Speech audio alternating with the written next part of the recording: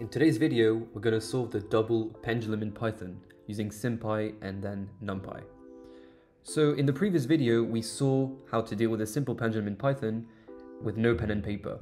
And today we're going to look at the double pendulum, which is a bit more complex because there are 2 degrees of freedom. So there's 2 angles our pendulum can use to swing, but actually the method we're going to use is going to be completely the same than in the last video. So if you haven't seen it, I really recommend you go check out my simple pendulum video because I explain everything in detail, and today we'll be going a bit quicker so we can have more fun with the animation and all these other things. So we've got our diagram of our double pendulum over there, and we see that if we use basic trigonometry, we can actually find the x and y coordinates of each of these masses, and so they're written down there. And then once we've got these coordinates, we can find the kinetic energy of our system. So it's just going to be half m1 v1 squared plus half m2 v2 squared. And then we find the potential energy, and this allows us to construct the Lagrangian for the system. And once we have the Lagrangian, we can find the equations of motion for each of the thetas. And that's literally all we need to solve this system in Python. So we can start right now. So we've got our imports in this first block. So we have NumPy, SymPy, matplotlib, odeint from SciPy to solve the differential equations. Then we have a bunch of packages that allow us to do some nice animations in our notebook. So again, I've used the same method than the previous time. So I've started by creating a double pendulum class. So this time, when we initialize our class, we have a bunch of different attributes. We have the time, so this is the range of times for which we want to solve the pendulum. Then we have the 2 masses of the 2 bobs that are swinging, and we have the length of the 2 different rods. Then we just have g, which is the acceleration on Earth. And then we have the initial conditions, so the initial starting angles and the initial starting velocity for both of the masses. And then we can write a function that we're going to call solve self.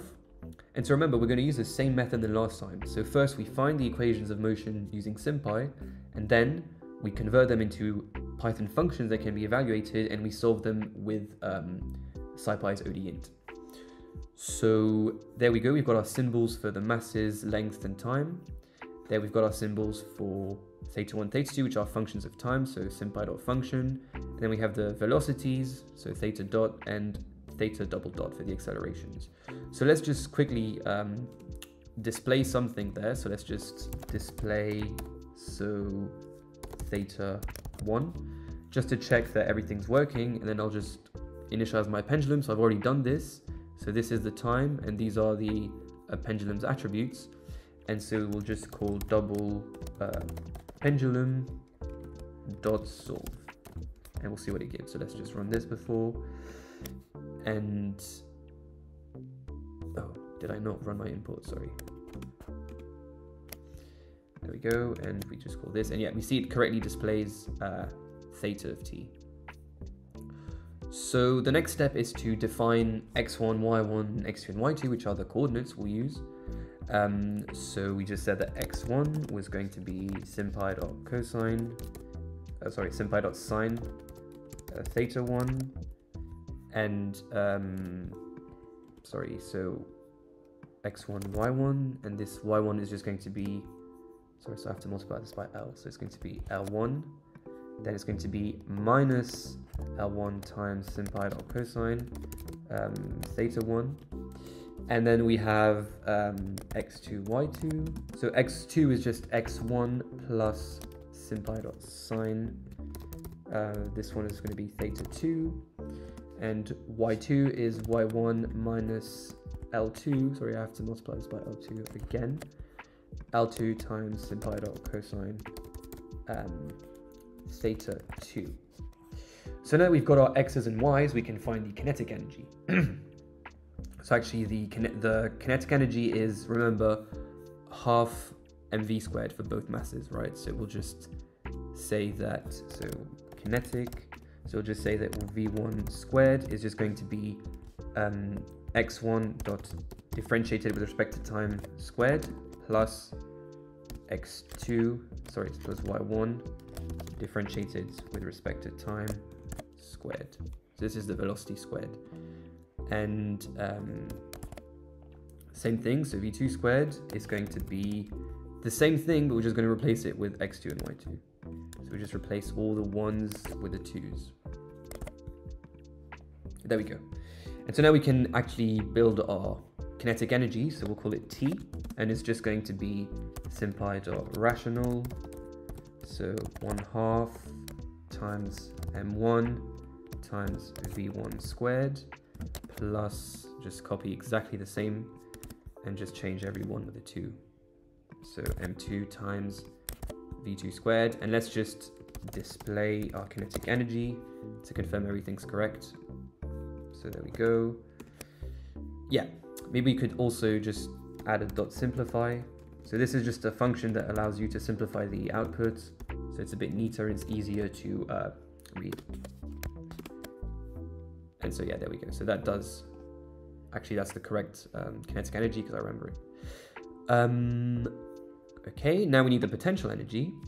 So potential, so it's just going to be V equals mass 1 times G times its height plus mass 2 times G times its height. And then the Lagrangian, so we'll just say that L equals T minus V. And now that we've got the Lagrangian, we can start getting our equations of motion. So remember, the equations of motion for θ1 and θ2 are these ones. So since we're going to be doing this twice, let's just write a function that takes in a Lagrangian, some angle theta and its derivative with respect to time, so the velocity, and returns this expression. So we'll call this, so equations. So we'll call this def get equations L, theta, and d theta. So it takes in these inputs, and so the right hand side is just going to be L dot diff with respect to theta, so dl by d theta.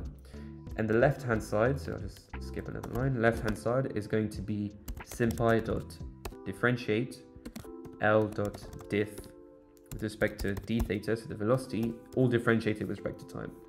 So this is just a way of writing this in SymPy, right? We're differentiating dl by d theta1, all differentiated with respect to time. So we've got this, and it's just going to return the right hand side minus the left hand side. And we'll call this for each angle. So now we'll say that E1 equals get x of L theta1 d theta1. And we'll say that E2 equals get equations, so exactly the same thing, but for θ2 and d θ2. There we go, like that. And so now we've got our equations. We need to write them of the form theta double dot equals something, so that our numerical solver will give us theta and theta dot. So what we have to do is we have to say that the accelerations are equal to sympy.solve. So we want to solve E1 and E2. So basically what we're doing is we want to rearrange our equations so we get one line saying acceleration, so θ1 double dot equals something and θ2 double dot equals something. So we want to rearrange our equations. Equals E1, E2, and we're solving it for dd θ1, dd θ2, and we'll just say that our E1 is just going to be, sorry, I'll just call this accels so it's quicker. Accels dd θ1, and we have our E2 is just going to be the same but for, sorry, E2 is just going to be the same but for θ2, so E2 equals this, and then let's just display E1, for example, dot simplify. So let's just run this and see what it gives us. Yeah, so we get this really complicated looking expression, and actually that tells us that θ1 double dot equals this. And let me just show you something else before we carry on, why we're able to do this. So if I just run this up again and show you this, We're able to do this because these equations are linear in theta double dot, right? There's no theta double dot squared, there's no sine theta double dot, and that's why we're able to rearrange them for two equations for both of the accelerations. So that's literally what we're doing. And we're then solving, so that expression I showed you is what we're solving for, going to solve for with odeint.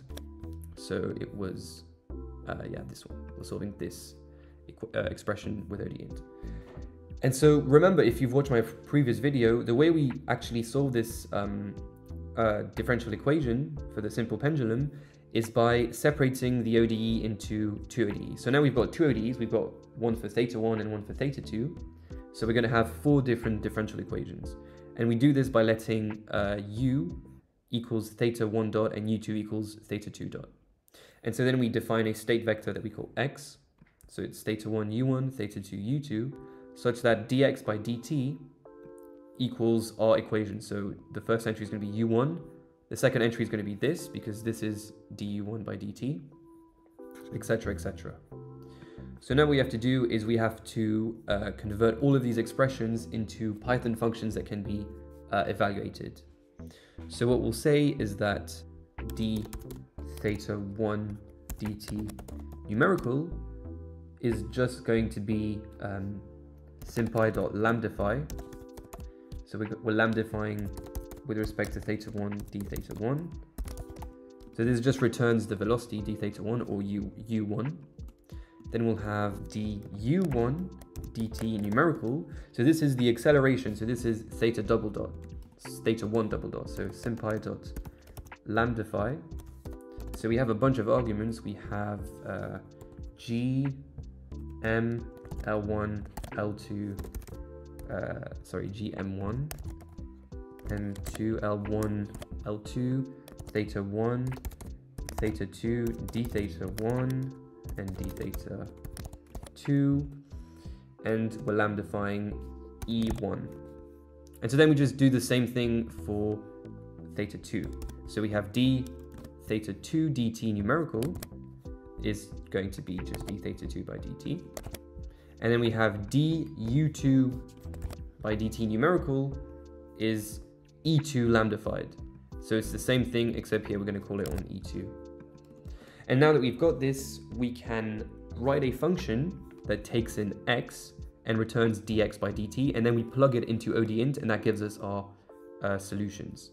So let's write this function. So def x dt, so it's going to take in x and t, and we're going to say that, so theta 1 numerical, u1 numerical, theta 2 numerical, and u2 numerical are its inputs, x, and what it's going to return, it's going to return a list of 4 entries corresponding to dx dt. So the first one it's going to return is u1, so it's going to return d theta 1 dt numerical evaluated at u1 numerical. That's the first entry. The second entry is going to be du1 by dt, so this big expression. So it's going to take du1 dt numerical evaluated at g m1 m2 l1 l2 theta 1 theta. So I can just actually just copy this in there except for the thetas. So it's just going to do this, and theta 1 is going to be theta 1 numerical, theta 2 numerical, and this is just u1 and u2 numerical, right? Because these are the derivatives of theta with respect to time. Numerical and u2 numerical. There we go. Then the third entry, so we can just copy this again because it's pretty much the same thing. Our third entry is going to be d theta 2 dt evaluated at u2 numerical. And our fourth entry and our last one is just du2 dt numerical evaluated at these values. So we can do this. And before we continue, we just have to tell what these constants are. So we have to rename them. So we'll say that t equals self.t, g equals self.g, these are all we need. So we do this, and now that we've got our dx by dt, we can plug it into odeint to get our solution for the double pendulum. So we'll just call this solutions equals odeint on dx dt. y0 are just going to be self.cons. That's what I called it, right? Self.cons, yeah. T is going to be equal to t. And that's pretty much it. So remember, when we call this solutions, we get a vector of theta1 dot, theta2 dot. So we have to say that angle 1 equals sols dot transpose 0, right? Because we want to access it using this index. And our angle 2, so theta 2 is going to be sols dot transpose 2, right? Because sols dot transpose 1 is theta 1 dot. And then what we need to do is we need to lambdify x and y, because with x and y is how we're going to construct our animation for the pendulum. So we need to lambdify them and turn them into some Python functions. So let's do this. So we'll just say that x1 numerical, y1 numerical is just sympy dot lambdify. So it's going to be with L1 theta 1, I think, x1, and the same thing for y1, little chunk. So L1 theta 1, sorry, y1, and then we have to do the same thing for x2 and y2, so we have to add the L2s. So x2 numerical, y2 numerical, L1, L2, L1, L2, x2, and y2, and we just probably want to put this beforehand because we've redefined what these symbols are. So to not get confused, we'll just put this in this place where we just lambdify. This is lambdify, and this is solve numerically. There we go. And then we just return 4 things. We're going to return x1, y1, x2, and y2 evaluated at these different values. So we're going to return x1 evaluated at L1 and angle 1. So x1 numerical, sorry. L1 angle 1. We're going to return y1 numerical evaluated at L1 angle 1, and then we're going to return x2 L1 L2 angle 1 angle 2. Did I include these before? No, they should be there somewhere. So theta 2, and x2, and we just need y2 now. So let's copy paste y2, and now we return this, and we'll just say that x1 y1 x2 y2 is just double pendulum dot solve. So forgot to add a comma over there. So there we go. I forgot another one. Cool. So now we run this and let's see if it's worked. No attribute self.m1. Oh, I added an underscore and there shouldn't have been one, so these can all go.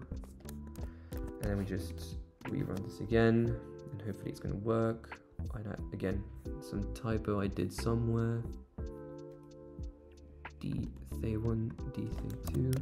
Let's try this again. Hopefully this should be the correct. So it looks like it's running. It's working to solve, and there we go. So it looks like it's solved our equations. So to check if it's correct, we can just do plt.plot t and x1. Let's do x2 to see. And there we go. And we see that we can already see that this is looking a bit more strange. And remember, this is because the double pendulum is a chaotic system. So if we neglect the small angle approximation, if we start it from a large angle, which is what we've done because we started it from pi and the second one from pi over 4, so it's going to be like something like this. The pendulum undergoes chaotic motion, so it's very sensitive to initial conditions. So that looks correct to me. So now the final step is to pretty much write a code that animates our pendulum. So I've just added this little code that animates the motion of the double pendulum. It's exactly the same code than from my previous video.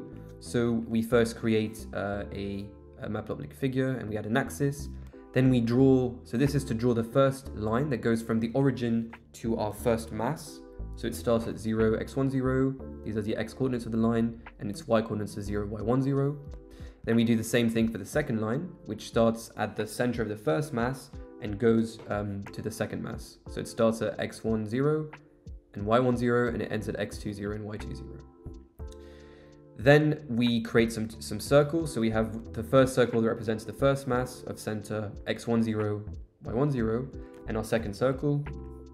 Then we set some limits on our plot so we have enough space to completely view the pendulum's motion. And then we create this animation function that at each frame updates our graph. So we update our line.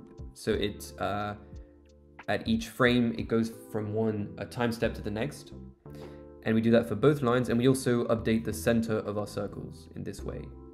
And then these are the number of frames we have in our image.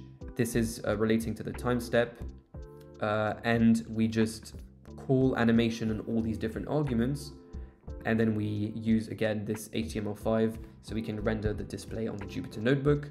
So now let me run this cell, and it takes a bit of time, but once it's done, we'll see this really cool animation of our double pendulum swinging. So there we go, we get this really cool looking animation of our pendulum swinging, and we kind of see its chaotic motion. It's very strange, it's not moving in a very regular way. And so yeah, that's pretty much it for this video, so thanks a lot for watching.